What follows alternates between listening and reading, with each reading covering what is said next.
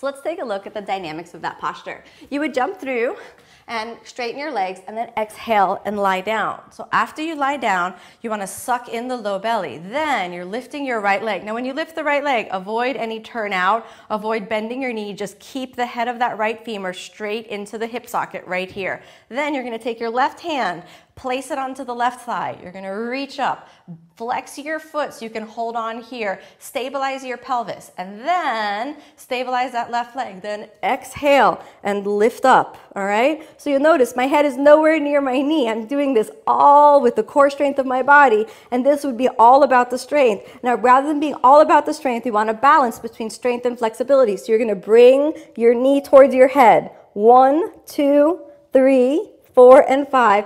Inhale, take the head down and stabilize your pelvis, and make sure you don't lean with your hips, but exhale, take the leg out to the side, externally rotating your hip joint as you look over to the left. And you'll notice that with this hand, I'm pressing on my hip as hard as I can to make sure that the hip stays planted into the ground. We're externally rotating the right hip joint, so that's rolling into the thigh. After 5 breaths, inhale, roll back to the center, exhale, take it up and reach the head to the knee.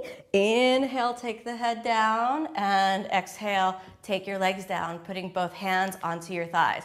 Now, lucky for you when you do this, you won't have a mic in the back of your body, so you'll be able to rest in the ground. But actually, this is a really good movement to keep the body really lifted. Let's try the left side.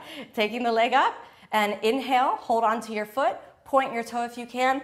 Exhale, take your body up, and I really want you to try this for a moment. Imagine that you're so strong, and I'm not that strong yet, so you could touch your head to your knee without moving back. But because we want that balance, remember, don't externally rotate. Keep that leg in parallel. Bring the head towards the knee. 1, 2, 3, 4, and 5, and then inhale, take the head down, and now watch what goes on in that left hip joint, especially around the outside of the left thigh. Exhale, take the leg down, out to the side, reach over. Now here's what you want to avoid. If I lean over, you can see my pelvis come off the ground. We want to avoid that. So that's what this hand is doing. You're pressing your pelvis into the ground even if your leg remains up. You want to ideally press so much into your pelvis that your left hip releases and you can look over your left shoulder. But if you can't do that, you just leave the leg wherever it is. After 5 breaths, inhale, come back to the center. Exhale, take it up. Let it reach into your head. Inhale, take it down, and exhale, taking the legs down, both hands on your thighs. The traditional exit from this is